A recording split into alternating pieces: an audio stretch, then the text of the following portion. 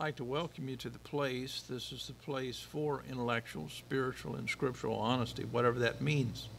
I'm not convinced that we can adequately wrestle with the meaning of terms unless we've taken the time to investigate both externally and internally. And so with that said, honey, I think that we have some wonderful guests tonight. We have Adam Gadomski, and also we have Christopher Maute. And I'm looking forward to having a wonderful discussion tonight with both of them. And they have the amazing ability to really articulate a good argument.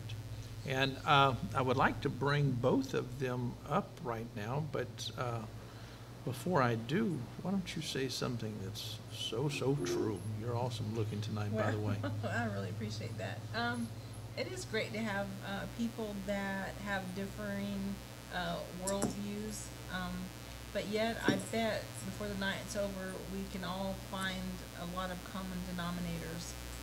So we start out as people not knowing a lot about each other, and by the end of the night, our goal is to be friends and learn much more about each other, and possibly say, hey, I've learned something tonight. And that's my goal. I really want to learn something from both of these guys, and as usual, I learned so much from you. Well, thank you, and likewise. I mean, you're the one who is the teacher. Without hesitation, we are going to bring our guest on. Adam, how are you doing tonight? Doing well. How about yourself? Doing well, doing well. Can you hear us adequately? Yes, I can hear you. Okay, good deal. I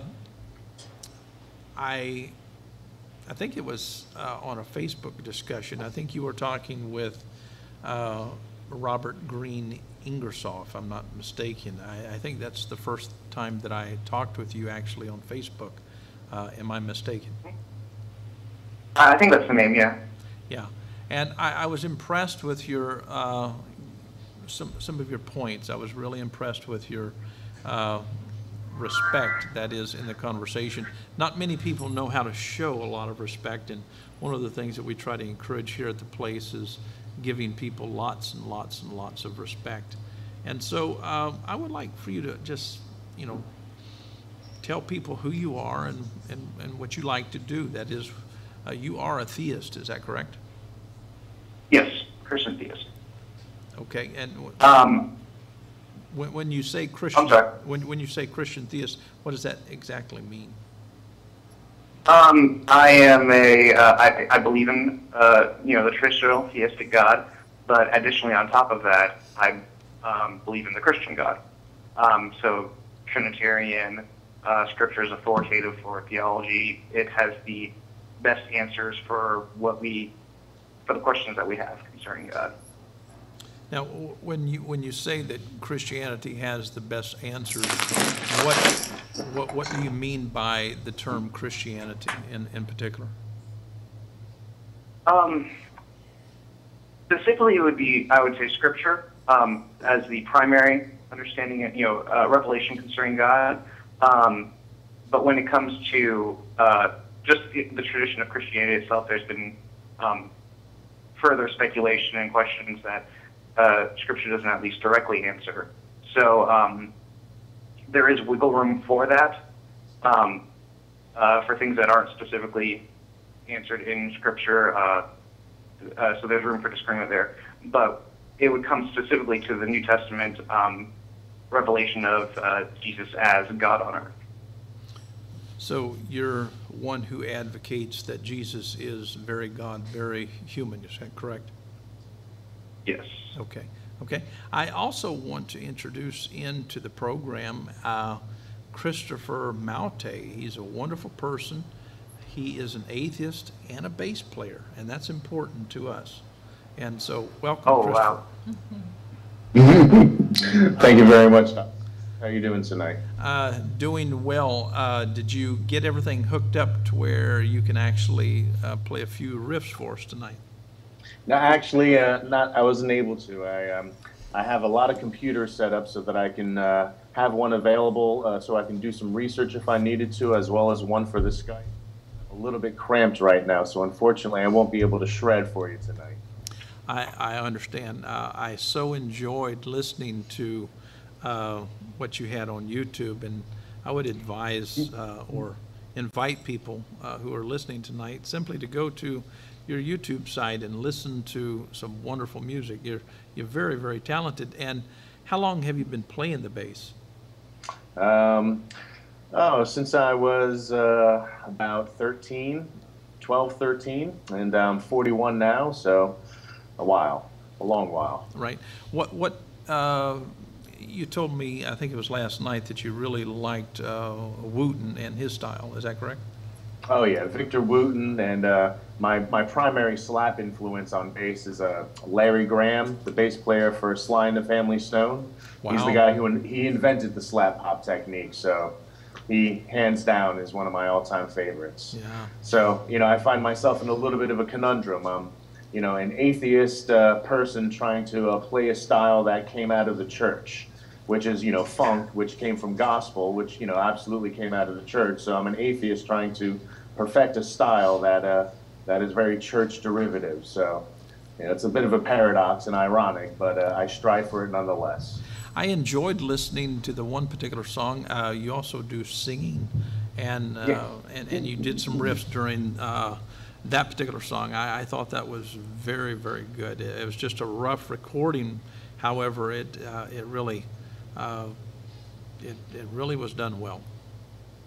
Thank you very much. I appreciate your kind words. What we're going to do tonight, we're going to try to take it step by step, and I'm going to talk with both of you guys. And I would like to ask a curiosity question. Have you ever been a theist, Christopher? I was raised Roman Catholic. Roman Catholic. But were you actually a theist? I very much believed in the faith that I was raised. I was an altar boy.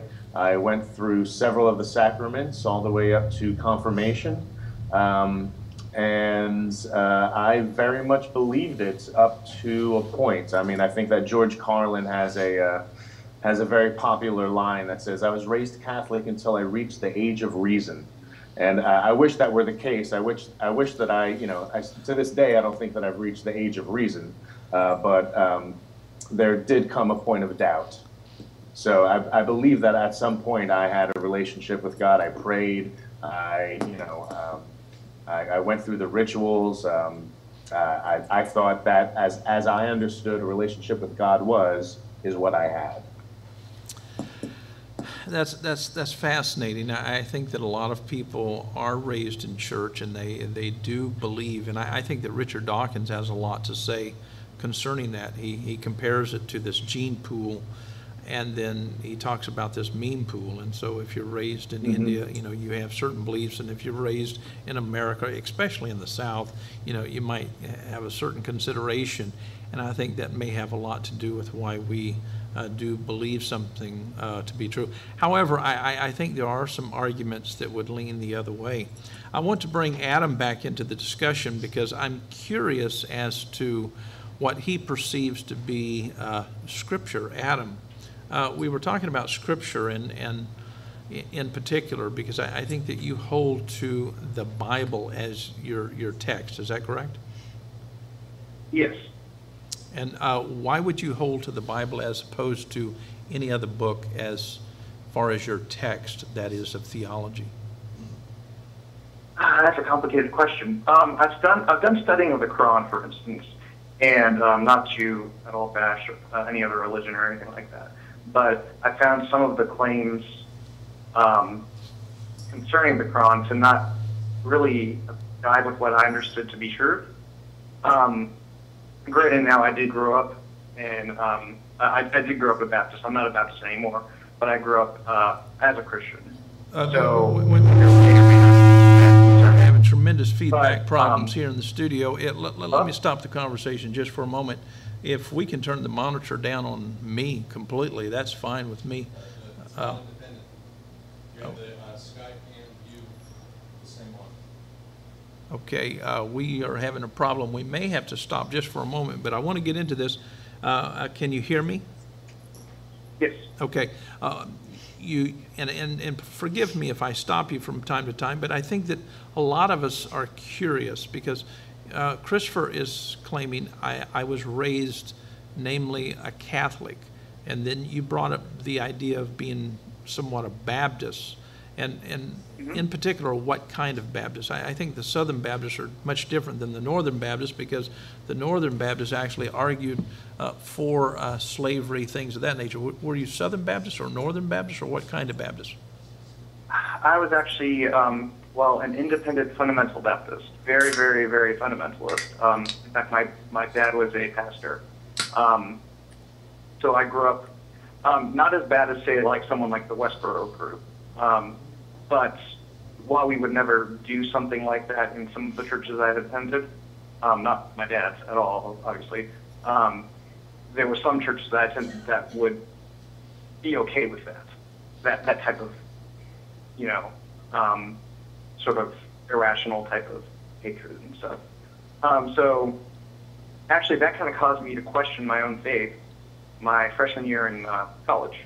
So there was about, I'd say maybe about a year or so that I was questioning my own faith, questioning the existence of God, that coupled with quite a few other personal problems happening in my life and stuff. But I ended up, after doing a little bit of research, coming back to Christianity fully. And so there was a time in which your faith was completely in question, if I'm not misunderstanding what you're saying. Is that correct? Yes, very much in question. When it was in question, did you ask questions like, why did I get saved? Or why did I perceive that Jesus needed to die for me? Did you ask questions like that, or what kind of questions? Not so much those questions. The questions, I think, were, I guess, more typical that a lot of my friends that I grew up with, who became atheists. Their sort of questions. The questions sort of like, well, if God exists, why is there suffering? Why would a good God send people to eternal torment? That sort of thing. All those types of questions. And coupled that with, like my own personal struggles and suffering. And I'm like, well, I want to get rid of these problems in my life. Why doesn't God get rid of them for me? So those types of things just kept happening. So I would, have nights of being very upset with God, praying, and then wondering, am I even praying to anybody? Is it just, hitting the ceiling? What's happening? So that was a very tough year of my life. Right. Christopher, did you go through any of what Adam is talking about? The doubting? Right. The doubting, the praying, or whatever, just trying to sort it all out. Yeah, I think that when I was either a junior or senior in high school, I bought myself what at the time was called a one-year Bible, where it broke the Bible up into 365 sections, where each day's reading was a portion of the Old Testament, a portion of the Old Testament, and I think a psalm. And I read it, and instead of instilling wonder in me and understanding, it kind of freaked me out, because at the time I was a teenager, and the idea that Christ said that lusting after a woman in your heart is as bad as committing adultery in the mind of a hormone-infested teenager at the time. I mean, that made me neurotic almost. So I after I got done reading that for the year, I kind of distanced myself away from Christianity and kind of did some searching in more New Age type mysticism, I guess you would call it. And I found that completely unsatisfactory as well. Adam, what brought you back to the faith, if I can call it faith? Yes, definitely faith. I would say it happened gradually. And the first thing that happened to me was a very personal, sort of miraculous experience, followed by another one that happened about a year later, maybe 2 years later. And then the more after those two experiences, or experiences, I mean. Yeah, I just kind of, I met up with a really strong Christian who, to this day, is a good friend of mine, and just started researching, kind of forgetting all the theology I had learned from my childhood and stuff, and kind of starting afresh and listening to all sorts of different theologians, philosophers of all stripes, and trying to see and understand what fit and what made the most sense. And the more I read and studied, the more it made sense, and the more it seemed like, okay, God's not this sort of, white-haired man in the sky, throwing lightning bolts at people he hates and stuff. I got away from that and just started understanding more about what the New Testament taught about God. If I were to ask you some questions concerning the Old Testament, I'm wondering how you would react. For instance, if I asked you about Elisha walking down the road one day and 42 children calling him Baldy, and Elisha turning to these children, however old they are, it's in a sense it's superfluous as to whether they are 5, 10, 15, 20, or 30 years old, but he curses the children. And not only does he curse the children, but according to the meta-language that we see in English, we see that God sends 2 she-bears to maul these same children, 42 of them, to death. Yeah. Do you think that is moral in any sense? I think that sounds horrible, to be honest. That's one of the next things. Currently I'm finishing up studying about hell and coming to my understanding of that. Pretty much complete with it now. So the next thing I want to look at fully is the Old Testament, and there are quite a few problem passages like that. And I mean, I think it's really just wrong for some Christians to kind of try to rationalize that, because on the face of it, it sounds horrible. Right. That really doesn't sound like something that's good. So it's something that I thought to study. One problem, I think, is that the Hebrew in the Old Testament, the language is very poetic. So, not that that sounds like very nice poetry, but in the sense that, like, it can be taken as literally as something like the New Testament Greek. So it's a thing that I'm wanting to study further more and everything. Right. So when you look at the Old Testament, to you, would you think that it has any value? If so, what? Well, I would say it definitely does have value, because part of the problem in this complicated look at how we look at the Old Testament is that if you look at Jesus, and if you look at Paul and James and others and Peter, they quote the Old Testament very much as authoritative. And so, I mean, obviously I would say something to the effect of, I don't think that Jesus, I mean, look at him historically and, in the Gospels, I don't think he's advocating, like, sending out bears to maul little children or anything like that. But at least a lot of the theology there is more, in the Old Testament, is completed by the New Testament. It's, I guess, kind of the other side of the coin, if that makes sense. Do you think that Jesus is actually quoting the text itself, or do you think that he is taking the oral transmissions of the text? Because please understand that, there was the oral Torah and then the written Torah, 2 different things. Yes. And so the Jews had a practice of, it was called a creative process. And what they would do, they had a consonantal text, and the writing system is actually called an abjad. And in other words, it means that it's not vowel pointed. It's been pointed over 4 different times. All pointing systems are diametrically opposed to each other. And so if one were to say, well, I want to understand the text and all of these pointing systems of this Old Testament writing system, they're all different. How could anyone intelligently understand any of it if it is pointed in so many different ways? Because in the days of Jesus, this was very much a debate, because revocalization was a common practice. In fact, none of what Jesus said can be found in the Old Testament. That is, if we look at it in an accuracy-based model. I would say that, at least according to what the New Testament gospel authors and Paul himself quotes as far as the Old Testament is concerned, they do use, most of the time, they do use what's called the Septuagint. And what that is it's a Greek translation of the Hebrew Old Testament.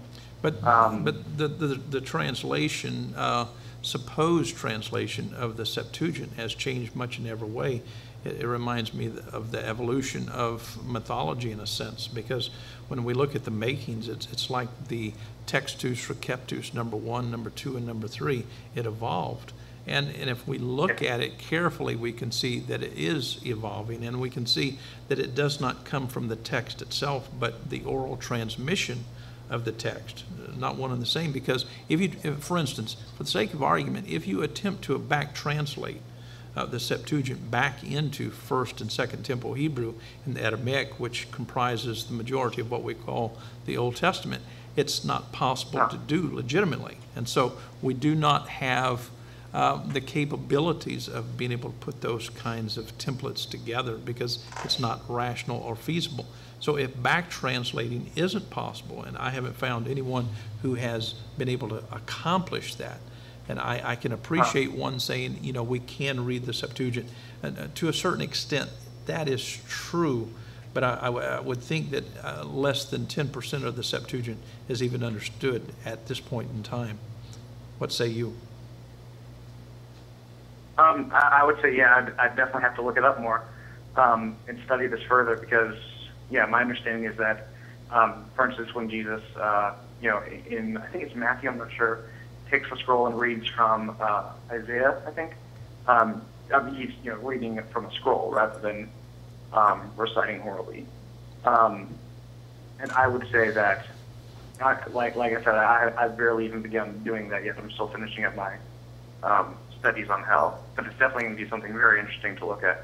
Because I think you mentioned to me that dimension before through Facebook. But it's something I've never heard of before that. Right. You know, there's a difference between reading and rendering. And I would argue that Jesus was rendering, in a sense, abstract art.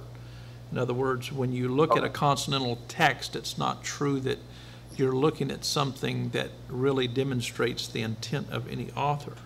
Because as all linguists agree, without vowels, language makes no sense. You have to have these phonemes constructed as such that would come together and make some kind of sense. And this is the reason that we've had this writing system called an abjad pointed so many times throughout history. And please understand that the Jews do not hold to the same pointing system as the Protestants and the Catholics. And so, you know, this is not a small debate here. This is a huge debate. And in fact, the Jews do not even look at their text as an accuracy-based model. They look at it simply as abstract art because it was written that way to keep away from liability, if you know what I'm saying. In other words, if you are a culture of people and you have 12 tribes and you want to keep away from liability and you're on killing sprees, like these people were, going from place to place, killing the women, the children, and the infants and all of their animals, you know, you have a liability issue there. And in order to allow for growth, in a sense, and the furtherment of more rational thinking and rethinking what you're doing, they did this in a sense to keep from being liable in many cases to establish, you know, properties, etc.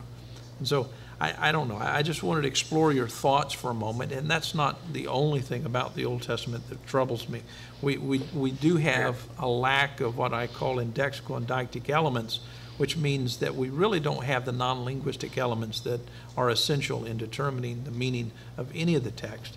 And I've never found anyone who has even developed a method of actually retrieving those lost elements. Yeah, that's actually, that brings up a good point, because that really kind of helps us understand that we really can't, we've got to interpret the Old Testament through the eyes of the New. Okay, but isn't that an interpolation? That's a major assumption, is that not? Well, it's an assumption. It's a presupposition for Christians. I'm sorry, I'm speaking as a Christian. That if I'm to look at theology I shouldn't derive theology as a Christian simply from certain Old Testament passages while completely ignoring the New Testament.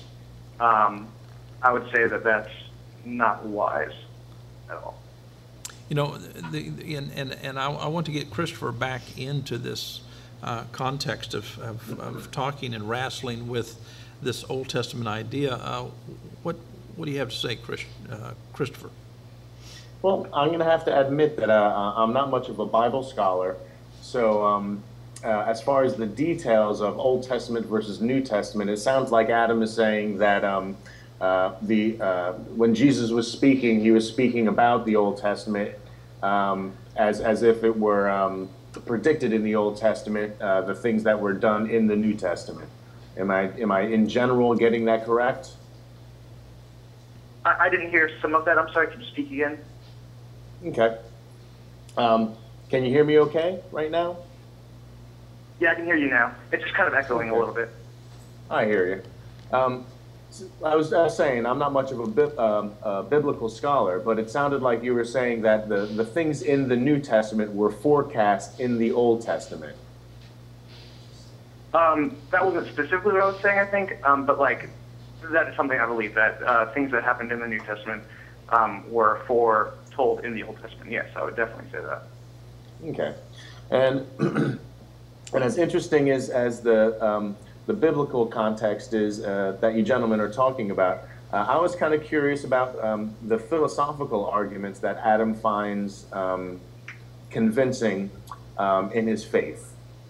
I was curious if he could talk a little bit about those.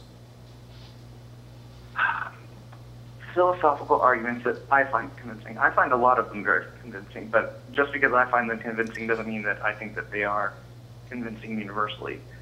I'd say my favorite one would be definitely the ontological argument, because it's very fun. Alvin Plantinga's ontological argument. I think the cosmological argument is really a good one as well, and the moral argument. Those are the three that I like the best. Say that one more time. The ontological argument, the moral argument, and which one? Cosmological. Ontological, cosmological, and moral. Cosmological.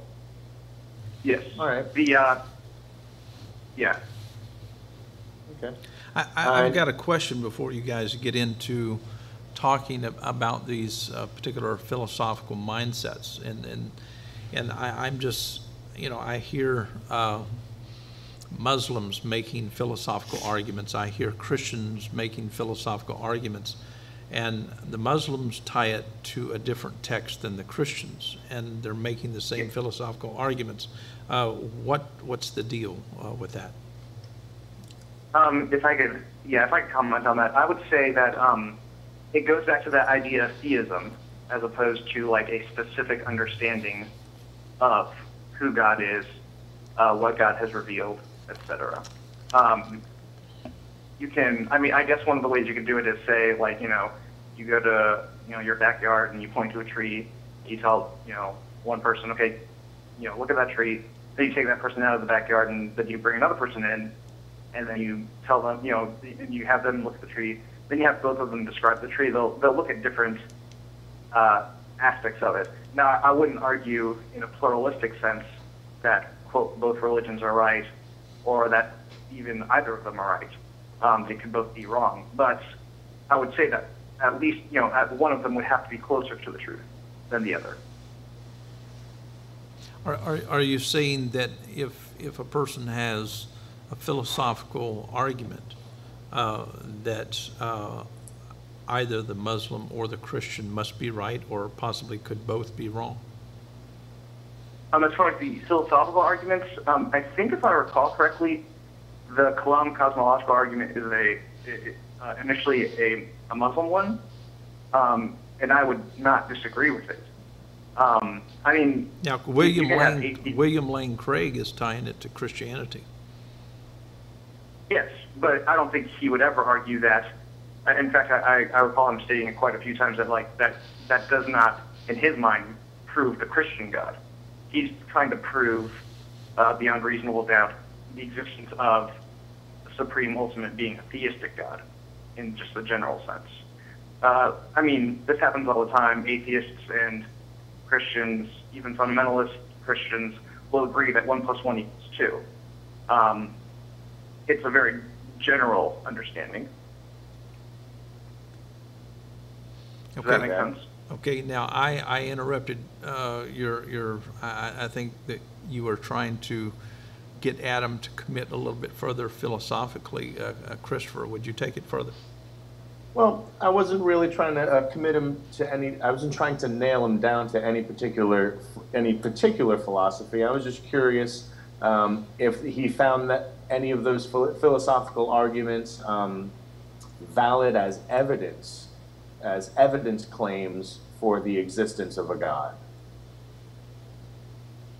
I tend to not be an evidentialist in that sense. Could you explain that a little bit, please? Like, what do you mean you're not an evidentialist?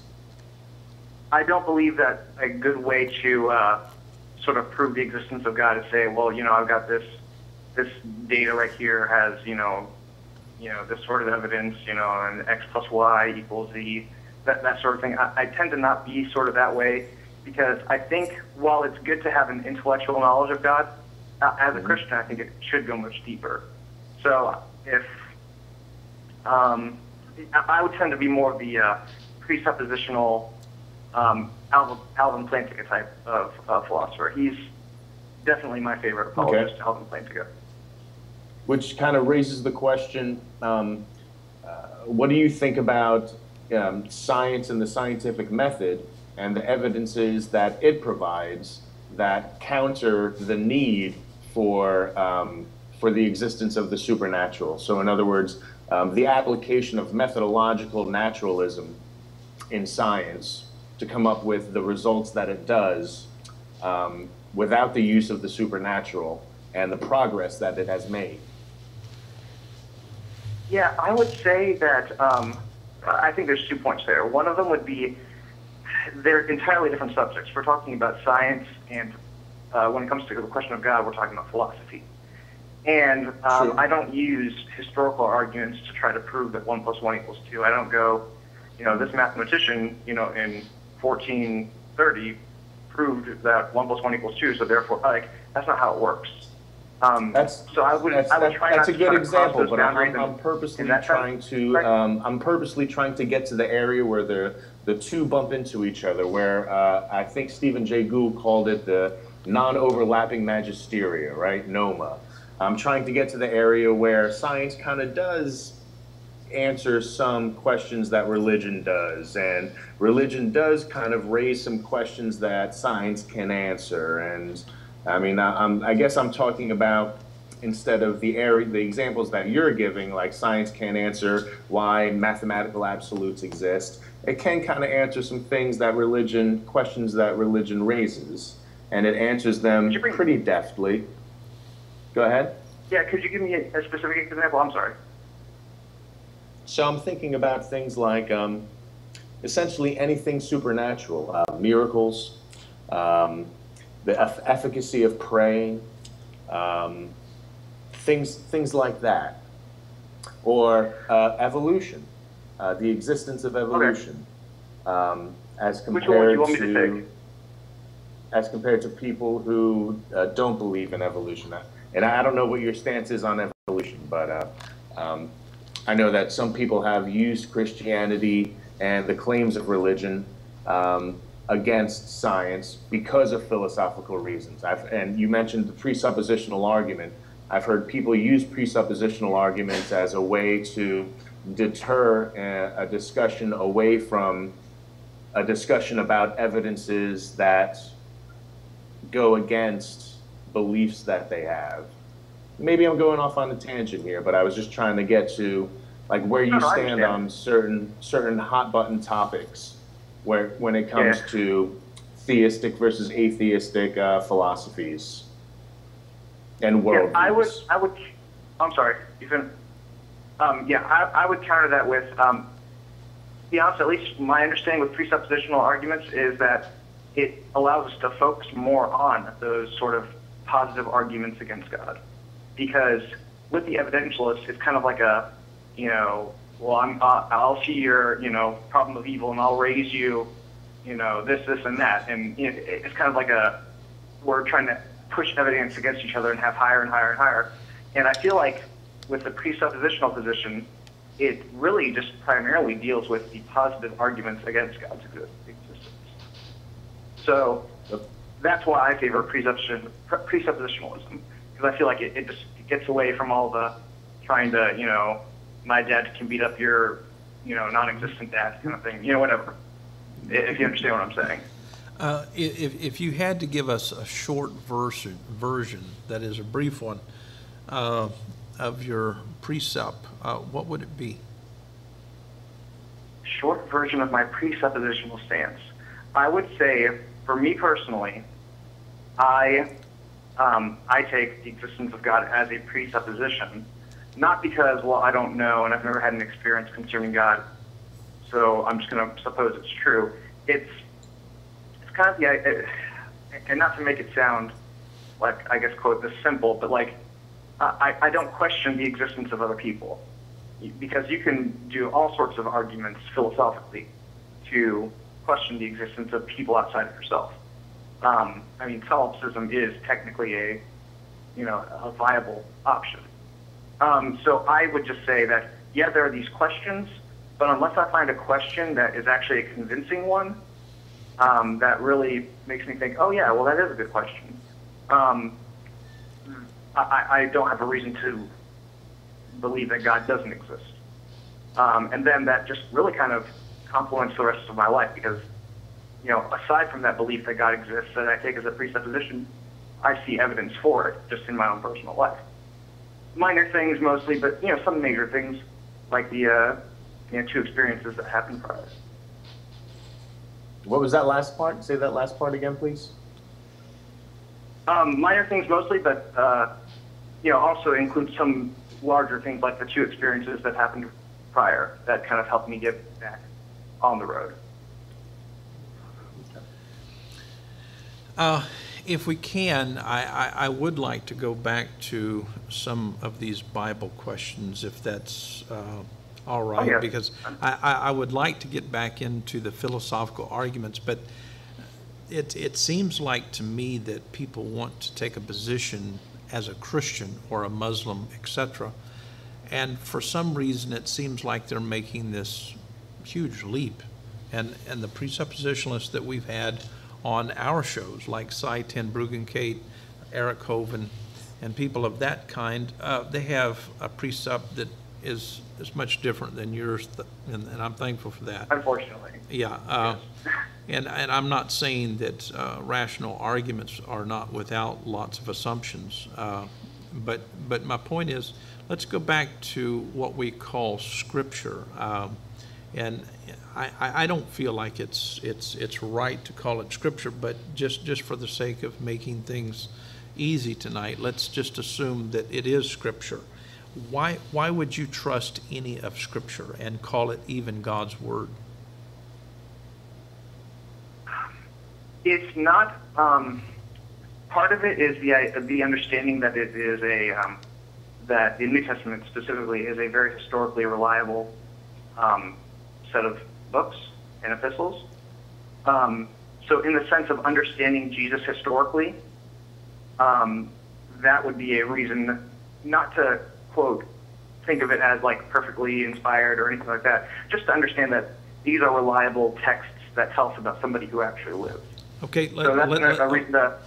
Let me stop Okay, you right good. there, just to make a point, because I don't want you to go further and commit in other areas. When we say that the Bible is reliable, I'm having a hard time with that, to be honest with you, because number one, we have no autographer, no original writing of any author, and we simply have copies. We really don't know for certain that any of these documents were actually penned by Matthew, Mark, Luke, John, Paul, etc. But it's very much a model of presupposition, very much a leap of faith in a sense that these documents were actually penned by these various people that we claim to say that these are actual documents. And so does that bother you? No, for a few reasons. The first one is, I mean, suppose we did know for certain that a guy named Mark wrote Mark. I don't think how that would improve or, decrease the reliability. Like, we don't know how, quote, trustworthy Mark is in that sense. But what is amazing is that you have what are called the Synoptic Gospels, and you have the Gospel of John. Matthew, Mark, and Luke are the Synoptic Gospels. And there's enough differentiation between the two, or between the three Synoptic Gospels, to know that they're not just kind of like really just copying each other and writing each other word for word, but they're similar enough to show that there is some sort of reliability in their understanding at least a lot of the major things. New Testament historians agree on quite a bit about what happened concerning Jesus and his life. And a lot of it's the major stuff. And I'm talking about historians across, all the way even to Bart Ehrman. Things like, the crucifixion of Jesus, Jesus' baptism.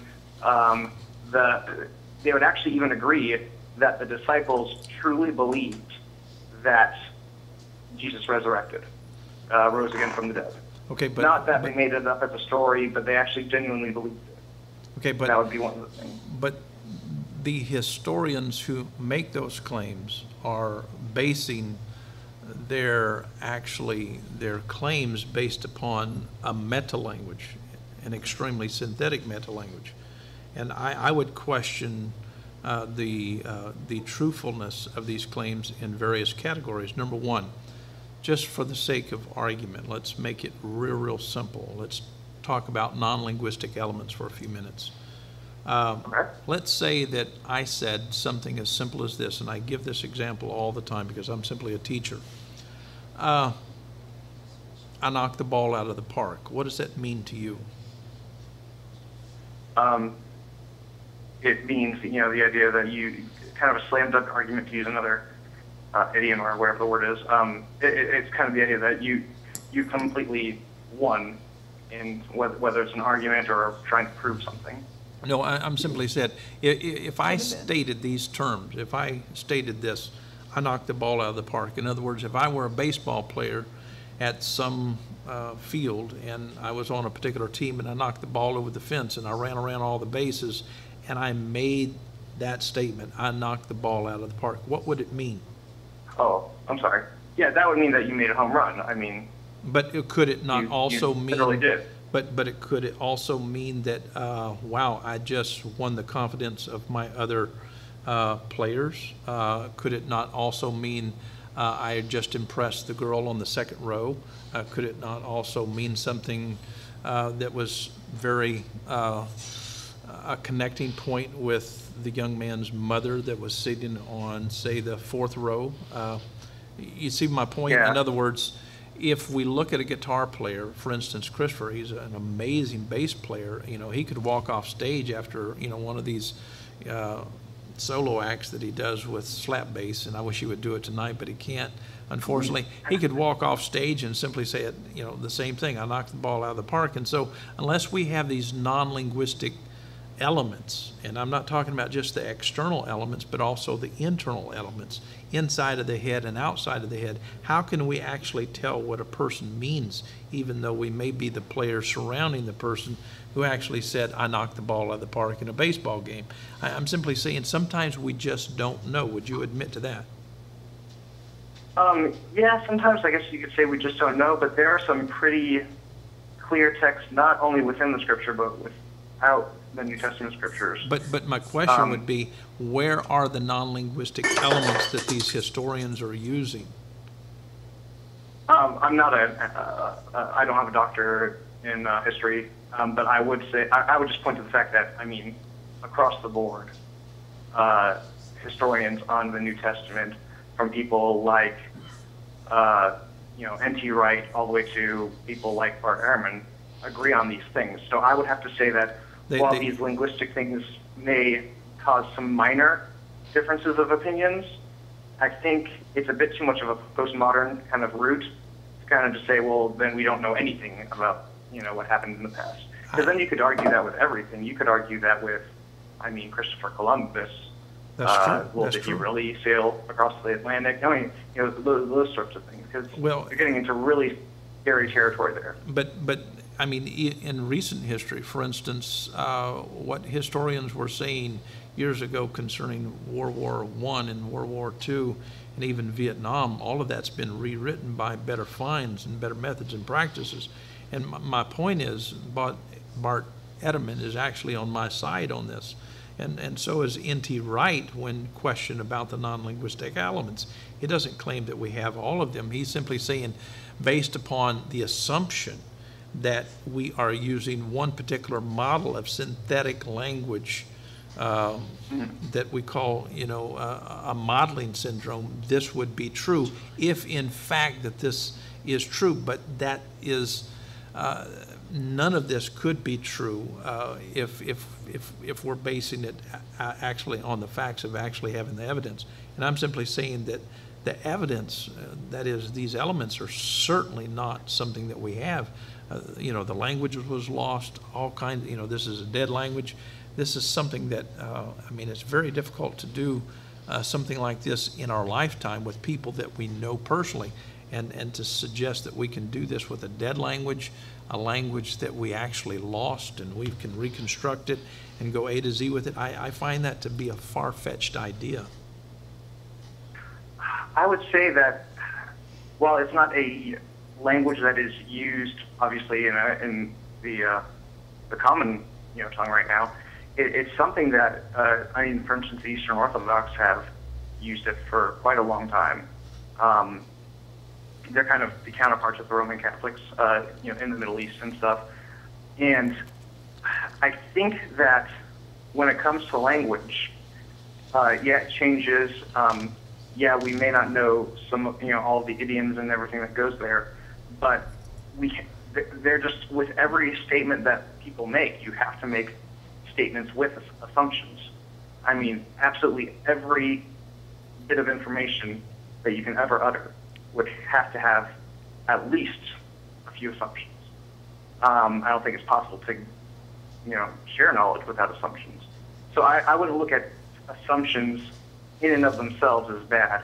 I just think that it's just, that's the way that we have to work that way. There are minor assumptions that we have to just accept as true. Are you aware that Jesus, for the most part, supposedly spoke in Aramaic? Are you aware that much of what supposedly he said can't be translated back into Aramaic from the Greek? I'm aware that he spoke Aramaic, yes, very likely. And I'm aware that at least some of it seems to be that it's not easily translatable back. As far as, I know some have, some parts, but not, that's once again, a language I'm not an expert in Greek or Aramaic, so I wouldn't be able to comment very intelligibly about it. Well, Christopher, you confess that you're not a Bible scholar, but No, and I was what, actually going to ask Dr. Jones. I mean, he's singing my song, so I was going to ask what him, song is that? Are you going to play bass to it? Let me go get my bass. It's right around the corner, right here. I'm going to grab it. all right, well, I'm Rhonda Jones asking you a question. You said you're not a Bible scholar, and that's fine, but what value do you place on the Old Testament, the New Testament? Do you give one testament more credence than the other, or what? In general, I think that the Bible is a wonderful book of literature, and it can be used, the Bible of the Old Testament seems a little angry, and the Bible of the New Testament seems very loving and forgiving, in general, if I can paint in super broad strokes. Right. I think that there are definitely, if you use a cherry-picking approach, you can certainly get wonderful things out of the Bible. But like I said, that's a cherry-picking approach from my perspective. Reading it in full, it kind of makes things difficult. I certainly don't understand literalistic interpretations of it. I certainly have a difficult time determining where things are meant to be taken as metaphor or analogy or poems or, things like that. I've never studied it to that degree. In my world, I have the Bible app on my iPhone, which is a wonderful app. In case if anyone's curious about Bible apps, it gives you like all the different versions. And like last week when Dr. Jones was talking about, he was reading from Scripture and he was analyzing it. I was reading right along with him as he was going through his analysis. I think that it's an important book to have. Because this particular debate between atheism and theism is close to my heart, I think that it's important for me to have it as a reference. So that's kind of where it stands in my world. It's a wonderful book of literature. It's a reference manual. And beyond that, I don't really see it as a holy book. I very much agree with the people who study it from a more historical perspective. I agree with what Dr. Jones is saying, that, based on what we know about how it was compiled, it's very difficult to interpret it as being anything other than the product of the fallibility of the humans that put it together. Sure. Well, do you believe that Jesus is an actual historical figure? I'm certainly willing to believe that, yes. Okay. Adam, I've got a few more questions for you, and We have plenty in the chat room. We have plenty of questions in the chat room. That's good. That's always healthy. I hope that I'm not making you feel uncomfortable, Adam. Am I? Oh, no. This is the linguistics and stuff is a bit above my pay grade, so I'm just going to have to say that I rely on, like we all do, we rely on people much smarter than ourselves. And I'm looking at people like N.T. Wright, people like Bart Ehrman. That kind of goes the full spectrum pretty much, and they very much agree on a lot of what of the claims about Jesus. Well, I'm not dismissing that they do not agree, quote unquote, on some claims of Jesus. That is, as we understand a particular model of meta-language. For instance, I would agree that the NIV states X, Y, and Z. I would agree that the King James Bible translators gave us a document that says something that's quite subsequent to what the NIV translators are suggesting. And I think the intent of various translators have different ideas. And when you get into the game of actually linguistics, people are simply admitting, yeah, this is true if we use this synthetic model of translation theory. Yeah, I can admit that this is true, and I can admit to certain modelings of Jesus in various categories. But my question is, these same people, if I ask them, where do we have the ability to actually recreate, if you will, the gestures of Jesus? Because, for instance, if I'm looking at my wife and I wink at her while I'm talking with her, my simple wink or my gestures change the meaning completely of what my words mean. Would you agree with that? It can, definitely, I would say. And I'm simply saying that Jesus and all of us, when we are using all of these phonemes that we keep using, they are not understood with the ear only. They are understood with the eye. They are understood, it's feel, touch, etc. It's a very complex thing. And in fact, we also have something called a genome that we rely on to understand, certain complexities within the linguistic field.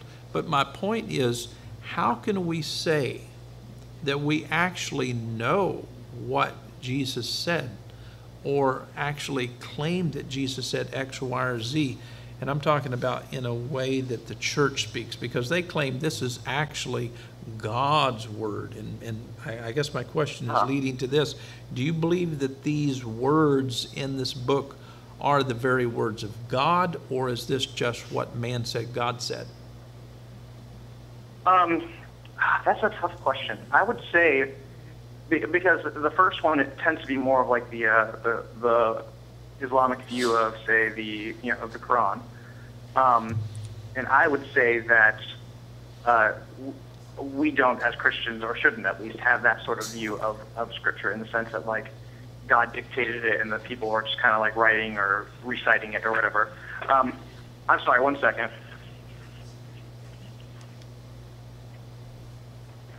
I'm sorry, one second.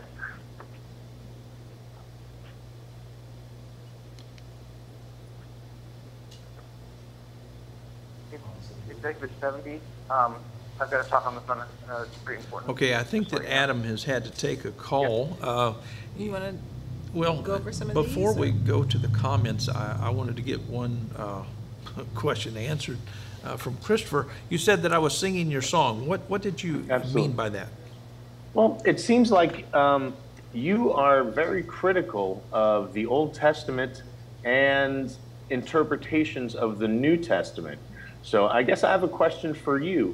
Where do you stand on interpretations of the Old and New Testament? That's a very good question. I would say that I probably know less than 5% of what any of the authors of the New Testament actually said. I don't think that it's possible to know any more than maybe 10% of what is there.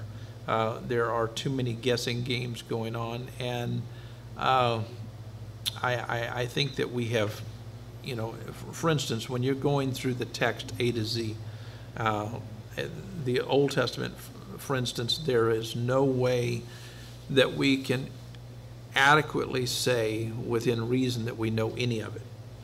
The New Testament, I would say that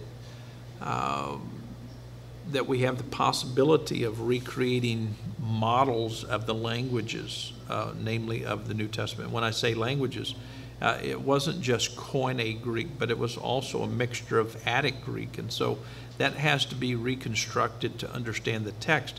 And another thing has to be reconstructed, it has to do with the text itself, because these models are much variegated. In other words, every translation that you're looking at out there is based upon a text base, and there are various text bases out there. And so when people talk to me about theology and they claim that, oh, this Bible of mine is the authority, it's the Word of God, I normally ask questions like, which text base are you actually basing that upon?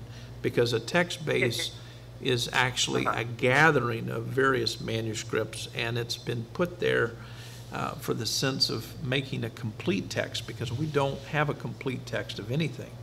And so we simply have a bunch of fragments. Let me turn the question on you. Let me turn the question okay. on you. What text base do you consider authoritative? I don't find any of them authoritative. Okay. And Okay. so I'm having a hard time hearing you. place- If they'll turn your volume up, that would be nice. But I don't find any of them to be authoritative, if that answers your question.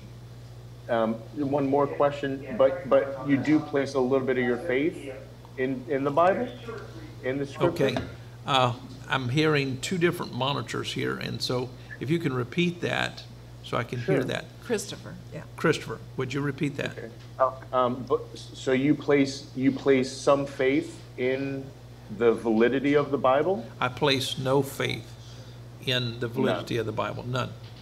Okay. Okay.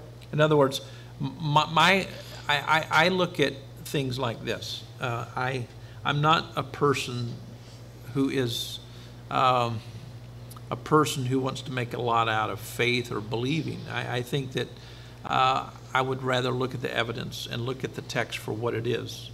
And at some point, if I react to it, it is what it is. And so I'm not suggesting that I don't believe X, Y, or Z. I'm simply saying that it's not a matter of faith to me. Because when I see the usages, for instance, of the Apostle Paul dealing with a Greek term, not every usage that he utilizes with this particular term, pistis, is egalitaric, not one and the same, but he uses pistis in the context sometimes as a body of truth, and that makes sense to me. And so to him, it's not faith, to him it's a body of truth. Now, he does say it's from faith to faith, and I could rattle it in this context. In other words, the syntax would lead us to believe that Paul was one in transition. In other words, he would advocate that we keep moving from faith to faith to faith, better put from body of truth to body of truth to body of truth, because he thought that rethinking and rethinking and rethinking was a positive thing to do. He was not stuck in fixed belief. Therefore, it wasn't a matter of faith to him. I think that faith has been Christianized. It's a spurious term in a sense to the text itself. Okay. And so, Okay, I'm sorry. okay, I'm having a hard time hearing both of you. Can we turn just them up a little bit so I can hear? You have the monitors and your own mic on the same channel, but we can't. Okay. They're telling me that I'm going to have to get by without hearing adequately. So you guys just do the best that you can, and we'll struggle through this. Adam was getting ready to Okay, make a Adam, I point. think you're talking. Go for it. Yeah, if I can respond on the textual thing, I would say that, for instance, the Nessa Law in 28th edition, the UBS, things like that, they are very much complete. There are a few questions in the sense of, well, is it this reading and that reading? But there's nothing that really would change the theology of the scripture if you use the same hermeneutics. So I would say that it seems like. But let me stop you there. When you say use the same hermeneutics, that's kind of like a trap term. In other words, if I use the same synthetic model of translation theory, for instance, if I use direct modeling, I'm going to come up with a certain conclusion. That's true. But if I use oblique methods, it's going to come out completely different. And so that's a very subjective sense. Do you follow what I'm saying? Not quite sure what you're saying now. In other words, if I use direct techniques as opposed to oblique techniques in translation theory, it's going to come out differently. In other words, this is not just an argument about looking at the text. It's an argument about how we translate the text. There is translating, there is interpreting, and sometimes it's like Olympic circles. Sometimes they do have some things in common and sometimes things not. And so this is something that we have to pay careful attention to. And so it's true, if you use a certain hermeneutical model, if you will. For instance, the Protestants are very prone to use grammar as part of their hermeneutic. However, they do not use legitimate grammar, because if I were to use a determinate language, language theory truly is grammar itself. And there is no New Testament Greek grammar to date that anyone has written. All of these things are spurious rights. And I can say that as a linguist, and who would challenge every grammar to this date, because the grammars have not dealt properly with language acquisition to date. They are not dealing with the nativist viewpoint, nor the internalist, etc. In fact, they are behind in the times when it comes to what's called the royal port grammarians. They are behind in the times concerning that. And that's why when I look at rights, W-R-I-T-E-S, like Daniel Wallace has out, Beyond Greek, that is the basics, I think that his work is pitiful. And all of your classical professors, that is of classical Greek, are laughing because they know that it's simply an exegetical work based upon a hermeneutic and not true translation theory or good linguistics. And there's a difference between a grammarian and actually a linguist in that kind of context. But I would still find a problem with that, because, throughout the history of, the past 2,000 years, go back to as far as you want, it seems much of the the historians seem to at least have a general consensus about our understanding of what the text says. They may say, well, this is false and this is not false, but they at least have a general consensus. Where is the general consensus? I way. want to see that, because we don't even have a general consensus today of what a deponent is. I would like to see one English translation of what a deponent is. I don't see a consensus when it comes to the eris, the first and the second. There isn't a consensus. You can look in any English translation, and you can look at the translation modeling. We do not have a consensus. That is not true. No, you would not have an entirely different religion. For instance, if you went from, say, the ESV to the NIV, you wouldn't say, oh, now I've got to, I don't know, worship Buddha now. Like,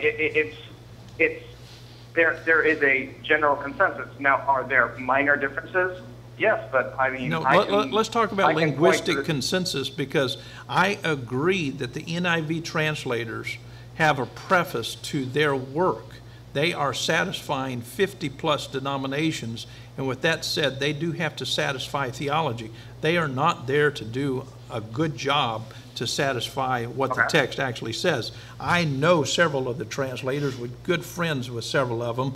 One now is deceased, but they told me that this was a pitiful, pitiful attempt, because they were under the controlling factors of people who were pushing theology. Okay.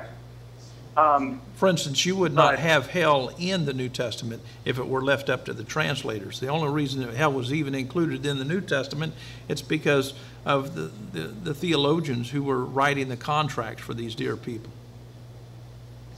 I would say in response to that, for instance, look at, say, like a Catholic translation, or, I mean, take something that's even really, really different, quote, really, really different. Like, you take the widest difference possible, something like the New American Standard Bible versus, say, like the King James. They're actually based on different texts.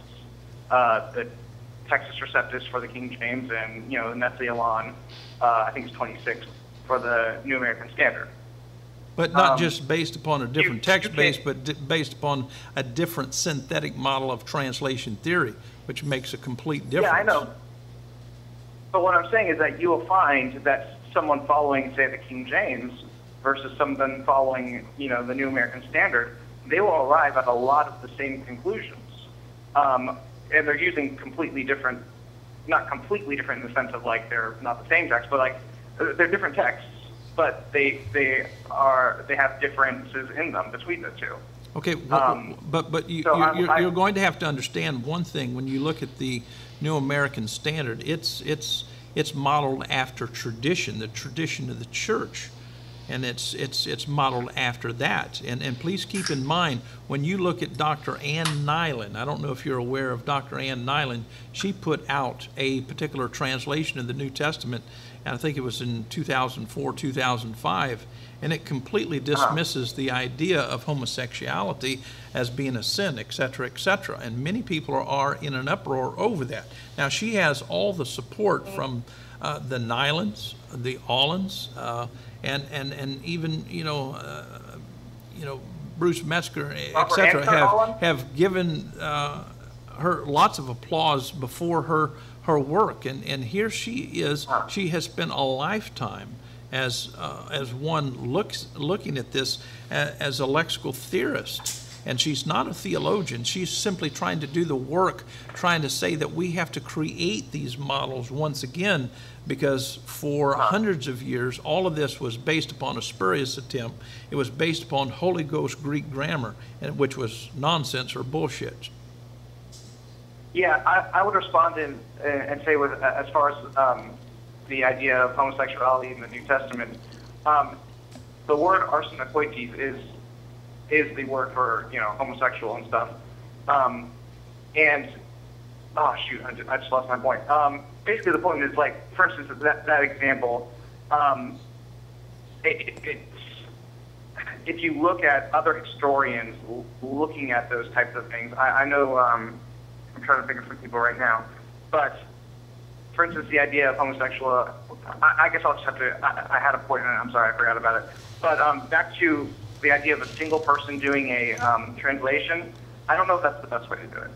Well, I think that there needs to be consensus, and that's what's done with almost every single translation out there. If I could ask, what would you say are the two most different translations of, say, the New Testament? What are the two furthest apart from each other? I think that's a failed question, number one, because we're not comparing apples to apples. We're not talking about people using the same translation theory with the same text base. We're talking about people who are using, critically so, different kinds of, and I keep stressing, synthetic translation theories. And please understand that these guys are not basing these things on models that have been created to where, and I don't know if you're aware of this or not, but people are actually taking this back into conversational koine today. In other words, you really don't know what a language says unless you can speak it fluently. And people now are realizing that let's not just leave the language dead and be afraid of it. Let's put it back together and see if we can learn how to get the rhythm of the text in a living, breathing language, because this is not a determinate language. It does not have fixed definitions like we have in science, if you will. This is simply a bunch of manuscripts written by people who are all over the place metaphorically, etc. And we're talking about translations of something. In other words, we have Greek satisfying the words of Jesus. Jesus wasn't using Greek, but this is a translation, a perception of what Jesus was saying, yada, yada, yada. And so my point is, we do not have any of the original writings of any of the authors of Scripture. And in these books, and it needs to be pointed out, the syntax is so much different, and so much different to where when you look at the uncial documents as opposed to the minuscule documents, and please understand that all of our text bases are based upon the interpretation of uncial documents. And that's pitiful, because we need to understand the better method of understanding the uncial or the uncial product, because the uncial product is built upon a basis that actually articulates something that would be more similar to a first century read. This is not what you have when you're reading an English Bible. What you have when you're reading an English Bible is an interpretation of word division, etc. And we are finding that much of this has been wrongly done, simply because we keep finding hundreds and hundreds and hundreds of more manuscripts, and the more manuscripts we find, we have more and more and more textual variants. Right now there are only 400,000 textual variants, and that's about all.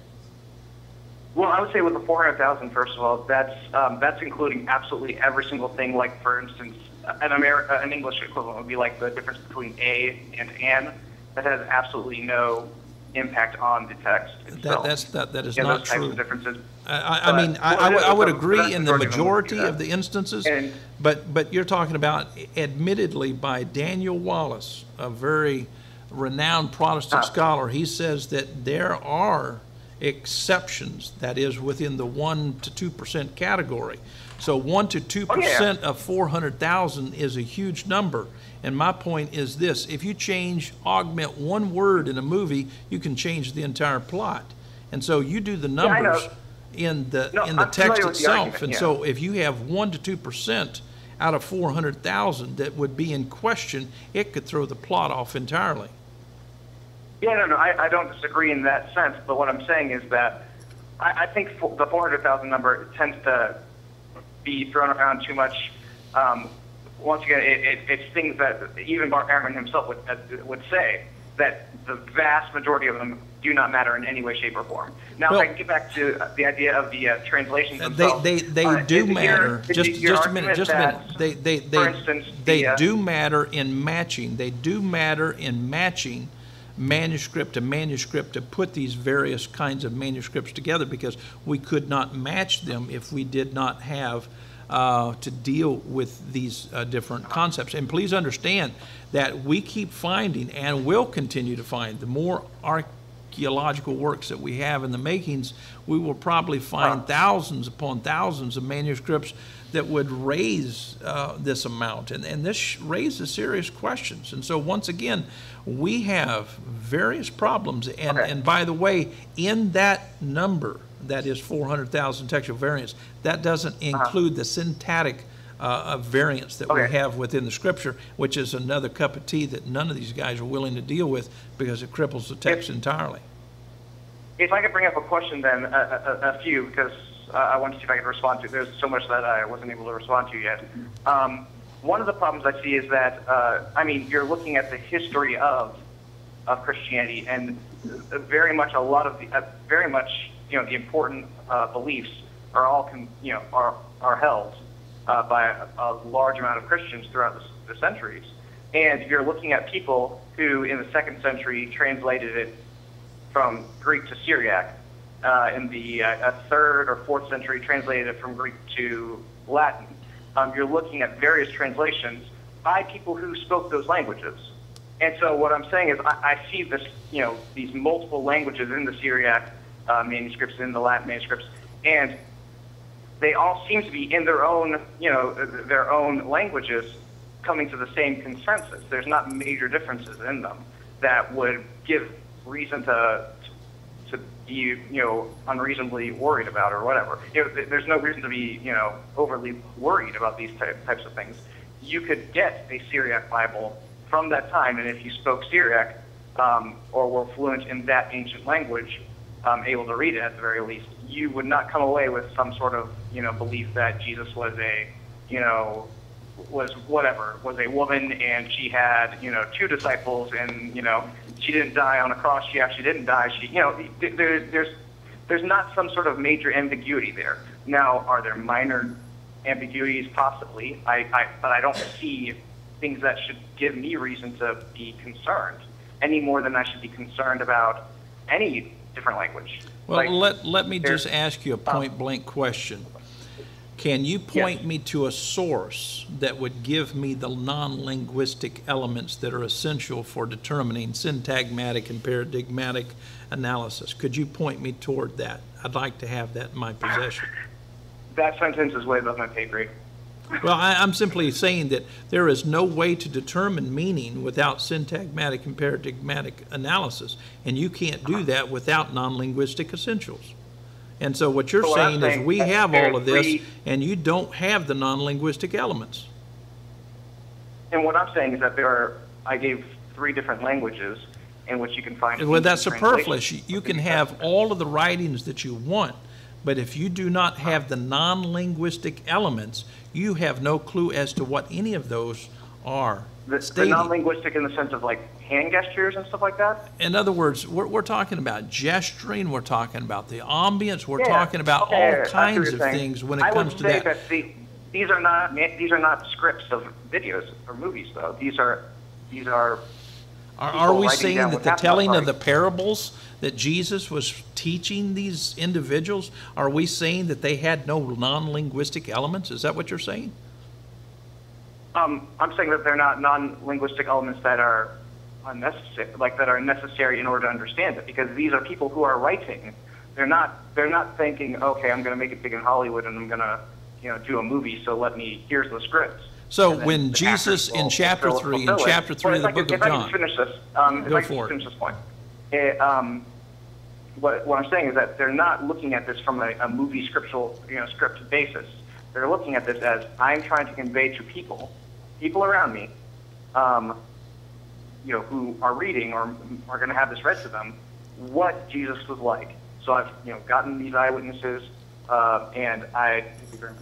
And, and I'm going to convey to them the stories of what they have told me. And I'm going to add whatever is necessary for them to understand what happens. Does that make sense? So there's not a need for I wonder, what was happening as far as Jesus' hand. Was it raised up or was it lowered? Because the writers of those books did not need that. What they needed was, just what they wrote. So I don't see a reason to believe that, they're looking at this as some sort of TV script where in parentheses, you have to add, and, this person looked suspicious while saying that. That's just not necessary. All you need is what they wrote, because that's all that they have. That's their communication. So what they're saying is that they're writing these books, these epistles, especially looking at the epistles, because the epistles are letters.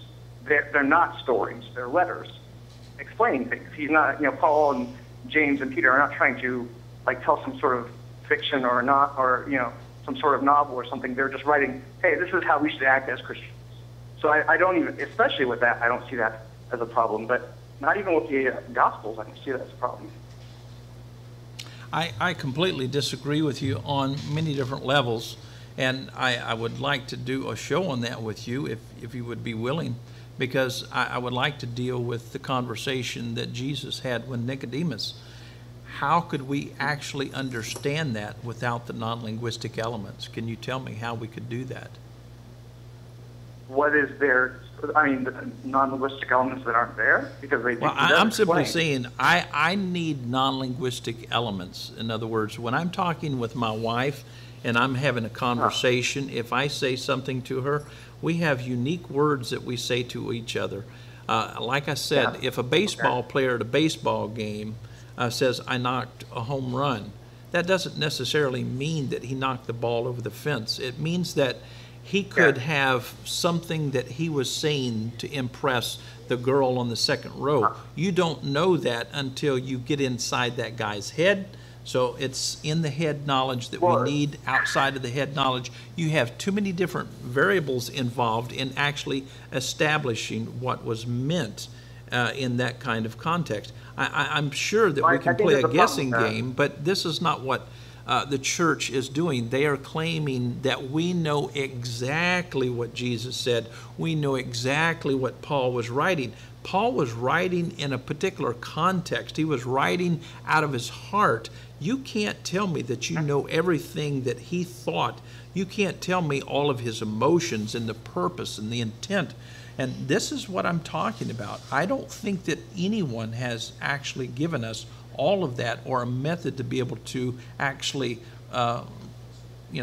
reconstruct that genuinely. And so you're not on the side. You're not on the side of the linguist. You're on the side of faith. And so I can understand your point of view coming from the side of faith, but from the linguistic community, there's just absolutely no evidence. Christopher, do you have something to say in this conversation? Well, I had a question for Adam. Yeah. I was just curious, Adam, how important is the validity of the Bible to you?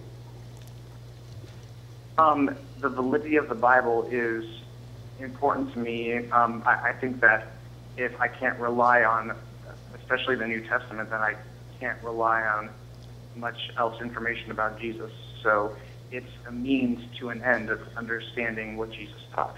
And if I could add another thing to the previous dialogue, these are, as I said before, these are letters and books written to people, not to any one person for the most part.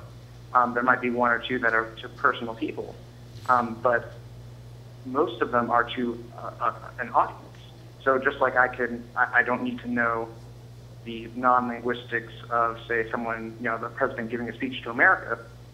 I don't need to know those for, the ones that aren't mentioned for these books. So I really don't see how that's a problem if since their intent is to convey a message to people, not to one particular person. And even then, I mean, you can't rely on non-linguistics for, one-on-one writing to each other. It's just not. Well, you can't do that. Out of curiosity, if I gave you a letter that I wrote to my wife, are you saying that you could completely understand it? No, but once again, that's only to one person. Well, if I wrote a letter to 500 people, could you understand what I wrote to 500 people? If I wrote to everyone in the New Covenant group, could you really understand what I actually wrote? Because I'd be glad to pen out that letter. Yeah, I'm sure I can understand what you wrote because it's to a group of people and you're writing not to one particular person. And even with the one particular person, I could definitely get at least, 75%, unless you were intentionally doing it in code or something, at the very least 75%. I might not understand certain little things, but actually be closer to like 90% that I could understand. There would just maybe be some little things, unless an intentional, code language is used, I could understand. So I really don't understand this problem with the non-linguistics because this is a medium that it does not rely on non-linguistics. It is. I can't understand why you keep saying that this is something that doesn't require non-linguistic analysis or the elements, because we're not talking about a language that's a determinate language. We're not talking about a science book. We're talking about people who use extreme metaphor and idioms. And so, what you're talking about is we have to be able to attach these things not just to gestures, but we have to attach these things properly in the way that these people actually utilized these idioms, these nuances, and all the things that they're doing in speech. The same thing is true when I'm writing to people. I'm a certain kind of individual as opposed to my wife. And it's rare, by the way, that people actually read books. We have to teach and teach and teach and teach people. Concentrate, focus on the intent of the author. Most of the time, students never do get the entire or the complete intent of any author after they've spent years studying, let's say, a modern author, much less an author that's 2,000 years far removed from us. Hopefully you can see my point. I don't think it's an either or of like either 100% or it's no percent though. I mean, I can understand whatever anyone writes unless it's an intentional like code language or something. And I really don't see that problem, because these are people who are trying to convey a story, who are trying to, you know, whether or not you want to say it's true or whatever, they're trying to convey information to other people. They're not going to hide that. They're not going to talk in some sort of secret code you know, without important gestures or something like that. They're writing it with the intent to give information to people. And I don't see that as a problem. But I don't see it as a problem. Okay, let's move on from this point. I disagree with you. I don't think that common language is without a lot of ambiguity, but you seem to think that it's quite clear. And I'm not being sarcastic, I'm just disagreeing with you. But we have many people making statements. Honey, would you read some of these? You go ahead. There are too many for me to Too many? to pick. It's just Yeah, since so they're so many. numerous and we have very little time, let's go ahead and move on a little bit further. Where are you currently, that is, in your theology, Adam, and why? A lot of various things. Some of my I'll give a list of some theologians that I really admire as a kind of shorthand, and then I'll touch on some serious, you know, big issues for me. N.T. Wright, Jerry Walls, Greg Boyd, Alvin Plantinga. Those are the big ones that I really, really admire, I would say. As far as certain things, when it comes to the doctrine of hell, I'm an annihilationist. I believe that God, I think it's very clear in Scripture, both Old and New Testament, that God is actually going to annihilate the wicked rather than kind of keep them in hell eternally, kind of, you know, torturing them for all eternity. As far as exegetically and as far as philosophically and as far as just kind of the nature of God himself, I just don't see that as a viable option. Other things, obviously, like I said before, I'm a Trinitarian. I believe in the deity of Christ. Most Christians believe that and have believed that. I'm not sola scriptura in the sense that I don't believe that Scripture is the only thing that we should look at when it comes to theology. I believe reason, Scripture, tradition, and experience are the four that we should look at,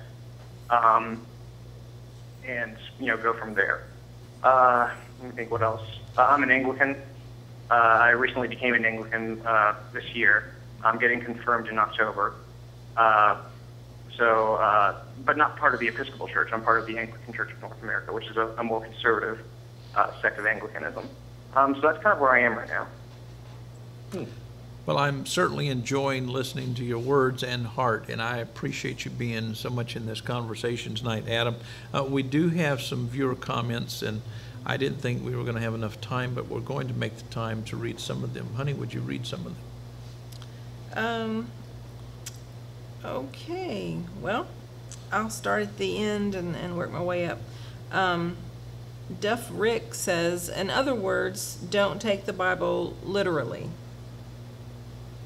For me? I would imagine so. The word literally is kind of tricky. I would say that there are different genres within the New Testament and the Old Testament. Literally actually historically means in its proper context. So you don't take a poem like something like the Psalms, and, you know, where it says God is a rock or something like that, and think, okay, well, wait, what kind of rock is God? Is he igneous? Is he, sedimentary? What kind of rock? Like, that's, so you put it in its proper context. If it's poetic, you treat it poetically. If it's apocalyptic, like Revelation or major parts of Daniel, you would take those apocalyptically. If it's historically, you take it historically, and so on and so forth.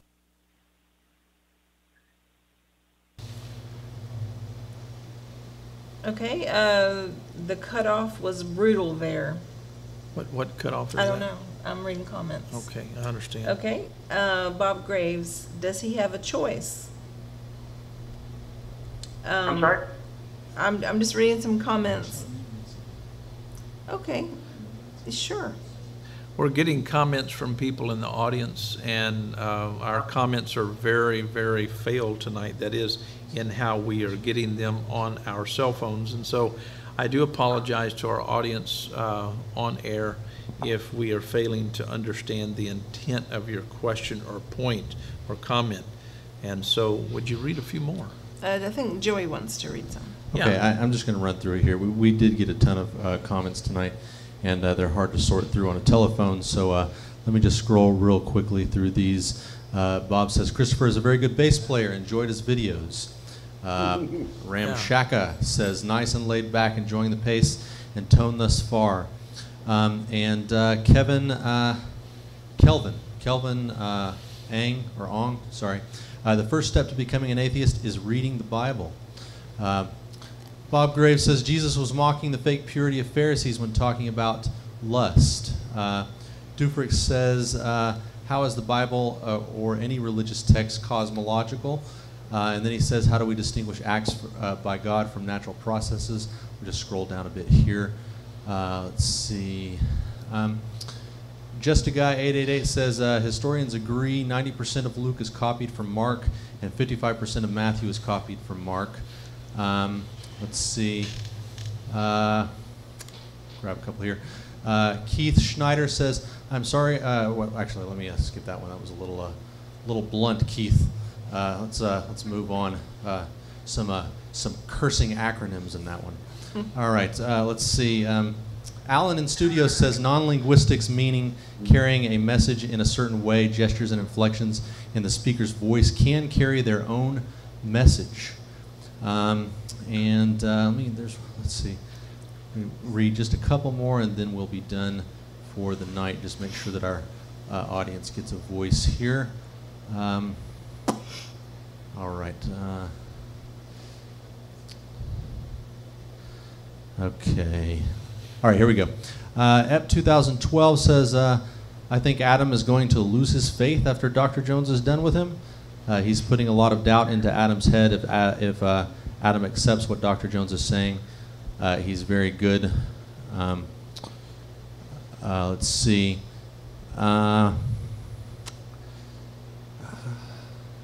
Sorry, guys.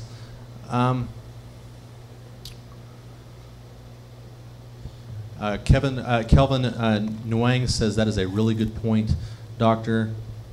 And I guess I'm going to stop there. Adam, have you lost your faith? Oh, definitely no. I was a little bit confused at his argument as far as the non-linguistics, but once I understood it, I see what our differences are on that. But no, definitely not. Definitely haven't lost my faith. All right, great. Take that at 2012. All right, I'm done with the comments. Let's continue. I want to know what your thoughts are, Adam, concerning the Bible. Why do you feel like the Bible is the Word of God? That is what God actually said, or is it what man said God said? Which is it?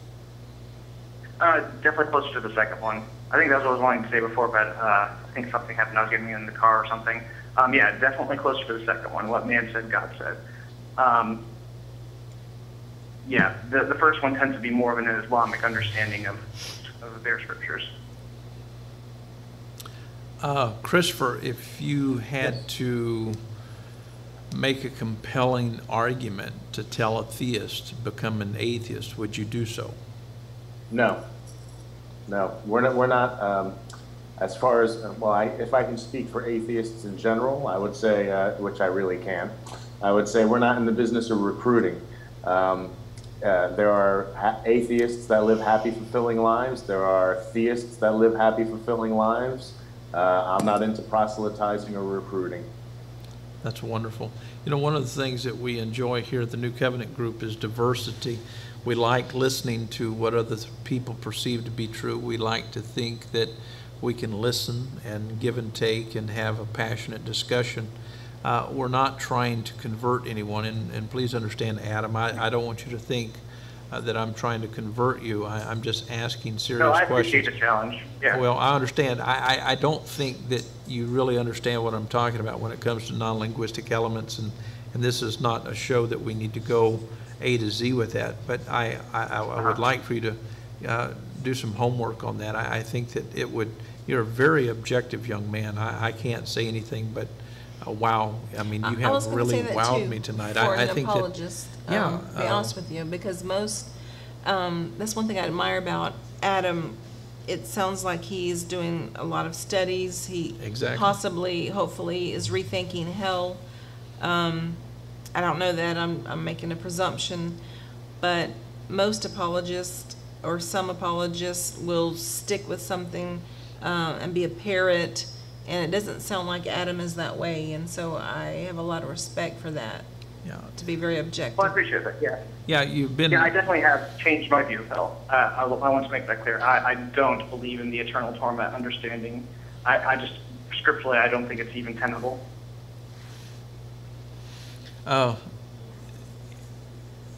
Most theists are not capable of being able to talk like you are tonight, especially when being questioned. And I have questioned several of your points, and yet you have stayed kind and patient.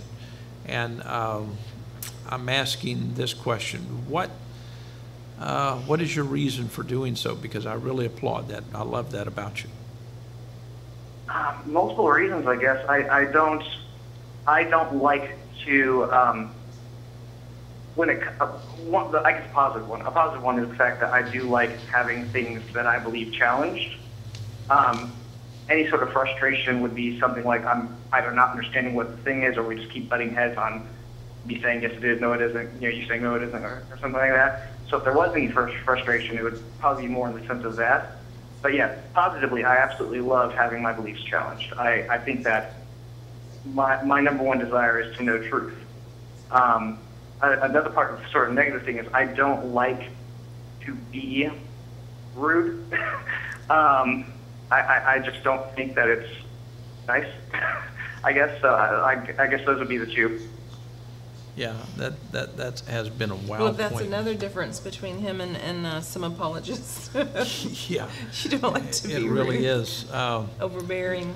And Christopher has been very patient, because it's not that we've gone to him a lot, but the things that he has said, especially about not forcing or trying to evangelize people to become atheists, I think that's a good viewpoint. I wish more Christians were that way. Early on in the discussion, and we never did follow it through, you were interested in Adam's philosophy, and could you continue that conversation just a little bit longer for us, Christopher? Well, sure. So you had mentioned, Adam, that you found a couple of. It's very difficult to follow up, because Adam is so respectful and nice and forgiving about his position. He's just like, yeah, these things are kind of, I find them convincing, but they're not objectively convincing. So, so following up on them is just like, oh, okay, well, if you find them convincing for you, then have at it. So it's very difficult to follow up on them, because it's just like, it was kind of like I was trying to take his temperature on it, and he very graciously was just like, yeah, that's my temperature, but it's not everyone's temperature. So I think. How do you follow up with that? Right. Well, I think you mentioned one of them was miracles and the efficacy of prayer. Yeah, I had a question about how he squares his faith with science, and that was one of the examples that I brought up. Right. Faith in science? Go ahead. And do you believe in evolution? Yeah, I was curious about how his faith bumps up against science. My faith and science, how they come together. I don't Yes. really, to be honest, I don't see a dichotomy there where like I have one part of my brain that, well, this is the I believe in science part, and then the other part is I believe in faith part, and never the twain shall meet. I think that I think that they can work together. I really don't see that problem. If you could probably point to a specific problem, I guess maybe I could deal with that. But I've never really understood the whole faith versus science thing. That never made sense to me. Okay. Are you a proponent of an old Earth? Like, do you believe that the Earth is 4.5 billion years old, and that the universe is 16 billion years old? And do you believe the Big Bang? And do you believe that abiogenesis is how life started on Earth potentially, and evolution took hold after that, and all of that? Yeah, I would have no problem with either the Big Bang. I actually very much endorse the Big Bang. I have no problem whatsoever with it. Evolution, I don't have a problem with it either. I don't know the scientific arguments positively for it, but most scientists obviously believe it to be true, so I don't have a reason to arrogantly claim that I'm smarter than them, because, Okay. my interpretation of Genesis 1 is a historical interpretation, and therefore you're wrong kind of thing. I don't Okay. take that sort of arrogant view. And what's your position on things like intelligent design? I think there's sometimes, I'm not saying you're doing this, but sometimes there's a misnomer concerning intelligent design. Theistic evolution perfectly fits within intelligent design. Intelligent design is, many forms of it is, evolution guided by God, to whatever extent God guides it. It's not the six-day creationism. That's completely different. So sometimes I know a lot of atheists try to make the straw man of, well, if someone believes that God created the universe however he did it, evolution, Big Bang, and all that stuff, or not, they therefore must be a six-day creationist who believes the Earth is flat or something. I don't think that's fair. Yeah, that's painting in broad strokes. That's putting up a straw man argument. I totally agree with you. And, I'm also a little bit different as far as the atheist world goes, because, as far as what happened before the Big Bang, it's a mystery. And, if somebody wanted to put a prime mover anywhere, if they wanted to put it there, I would be totally fine with it. Well, that's where, that's where God should be. Yeah.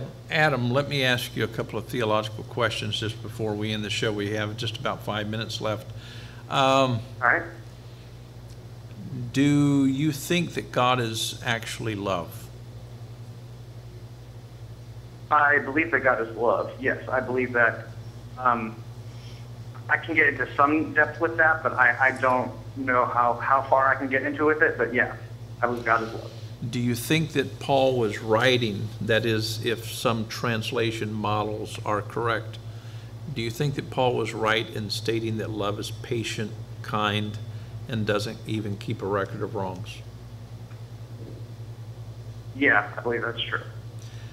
So if God didn't keep a record of wrongs because he's love, what was the purpose of the death of Christ? That is the perfect example of love, because what we're talking about is not in a conflicting sense, but in the sense of God has justice as well, and so rather than put the wrongs of our sins on an account and kind of send us to hell for that in that sense, or annihilate us more specifically, rather than that, he placed it on himself. God did. So that's the perfect expression of love. Greater love has no man than this, that a man lay down his life for his friends. But the question would remain, if you never had an account or kept a record against anyone, what would be placed upon Christ if actually, in fact, God did love us in that kind of way? It seems like Paul is talking about unconditional love and acceptance, or am I misreading that? I would say that with the death and resurrection of Christ, Christ is what's called the firstborn of all creation, in the sense that he is the beginning of a new creation. And I don't know if you know the different sorts of views of the atonement, I would follow what's called the Christus Victor Right. model, where what happens is Jesus conquered death, and so through his death and resurrection, creation is being renewed. And it's our task to renew that creation, to get rid of the corruption. It's not so much just the, well, I've got this, God saying, I've got this paper that has, all these sins that you've done. It's the actual effect of sin that's the problem. Not the, well, I have this legal, I'm suing, God is suing us kind of thing, and he's going to take every penny from us that he can. Sin does have an effect on us, on ourselves. So that's the problem that needs to be dealt with, So not the record itself. And, the Christus Victor argument is much variegated, and since it is, I just want to question it just for a moment. Do you think that it was necessary to have Jesus beaten beyond recognition and tortured to death to accomplish what you're suggesting? That's a bit speculative, I guess. I think the important part is the death itself and the resurrection, as far as the crucifixion itself is concerned. Now, a larger part of the Christus Victor is the birth and the life of Christ himself as well. That's part of the atonement, or of the renewal of creation. Because with the teachings and the example that he's given us, that's a part of that renewal. Well, would it be fair to say that you do believe in some sort of a human sacrifice? I'm sorry, say again? Would it be fair to say that you believe in some sort of a human sacrifice? Yeah, the same way in the sense that I believe that a soldier sacrifices himself, for, say, a village or whatever, in that sense. So, in other words, you're suggesting that there would have been no other way for God to deal with us without dying, in a sense. Is that correct? I don't know. I really don't know. I like that Sorry. answer. I don't know. That's fair enough. That's one of the best answers I've heard in a long time. In fact, when I hear people say, I don't know, I have a lot of respect for them, because people who claim to know everything really disappoint me.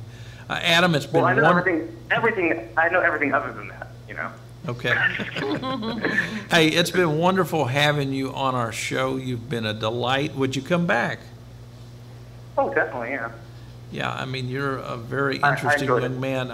I'll be honest with you, you know a lot more than what I thought you knew before the program, and I'm thankful for that. I think that you wrestle with theology well. I'm very impressed with that. I can't applaud you enough. And the content that Christopher, that you have given tonight has been wonderful.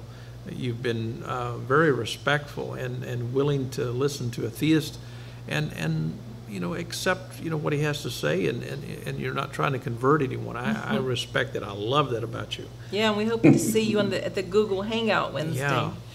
Of course. Yeah, you offer so much there. When are you going to make another video of your bass playing? I have to ask that. As soon as possible. Well, that would be wonderful. Well, somebody said that your bass playing is probably second only to your red gravy and sausage. It's true. It's true. I know how to cook. Italian American. I mean, come on now. What are your final thoughts, Christopher? My final thoughts? Yes. I had a fantastic time sitting and listening to you discuss with Adam. I had a fantastic time discussing with you and Adam. I hope that everyone has a fantastic rest of the evening. I look forward to more discussions. And Adam, I'm going to friend you up on Facebook and hope that we can continue discussing things offline. Or online. Oh, yeah, sure thing. Offline online. from the show, but online. That's wonderful. Yeah. Adam, what are your final thoughts? Yeah, this was a very good discussion. I always like being challenged, and definitely want to look up the non-linguistic part, because that's something I had not really encountered, at least insofar as I understand what you're saying. Maybe I'm misunderstanding. So I want to look into what you're saying. Would you be able to give me some, links on my Facebook about that privately? Yeah, we can do so privately on the phone, because Yeah. I really think that we have to admit, I don't think that we have all the linguistic and the non-linguistic elements. It's not just the non-linguistic. That's not the top issue here. I mean, there are so many things that we don't have, and I have a list a mile long and lots of questions, and so this is going to be fun. And like Christopher said, from here on out, let's just stay connected somehow. And I'd love for you to be a part of the New Covenant group, because we're theists and atheists alike, just simply coming together, learning to wrestle with ideas, not just the Bible, but with science and everything else that matters. Because moral dilemmas. yeah, we like the sense of community here. It's wonderful. Right. We have atheists and theists alike in the audience here in the studio, and they have been so patient with us tonight, and we thank you guys for coming tonight. What were you going to say? I was honey? going to say, one of the comments that Bob Graves made is, as far as non-linguistic elements, is, some of the things that Jesus said, they could have been dripping with sarcasm. We just don't know. And so far removed, from the situation, it's hard to tell. In other words, it was like when he said, I was sent to the lost sheep of the house of Israel, when this lady is begging for help for her daughter. Is he saying that as a sarcasm to his disciples, who could care less about anyone outside of the concept of Israel? And these are things that we need to know for sure. And we may not ever know, but it takes understanding. I would lean more towards saying that Jesus was saying this as a sarcasm, like Bob would, simply because I'm more convinced that he is loving and kind. But I have to be honest, I don't have the proof that is non-linguistically speaking, or even linguistically speaking, to have some form of certitude there, if that makes sense. And so, I understand what you're saying. Something to think about. okay, but let's get into more discussions like this, offline, online, whatever, and on this show. It's been wonderful having all of you guys here, and I think that Joey wants to say something in the back, and so I think that our program is just about over. What say you, Joey? Thank you, Dr. Jones. I'm always struggling for the spotlight. Ladies and gentlemen, it's been a wonderful evening here again at the place, and I don't mind saying that these have been two of our best guests on this show. And join us every week. We'll be back again Wednesday at 7 o'clock with the Unconventional Pastor, and after that with the Cult of Honesty, in which you can join us on Google Hangouts. And then again Sunday all day long from 10 to 10. We'll be doing this all over again, ending with these exciting discussions and building up to it all day long. Get involved in the New Covenant group. Get involved in the conversation. Join us on Facebook, friend Kaine Diatheke. Gosh, if I could only tell you how to spell that. I don't know. Yeah, the New Covenant group. Search for the New Covenant group. Thank you. And find out how you can get involved. There's all sorts of ways that you can let your voice be heard. Until then, we'll see you next week, and we love you.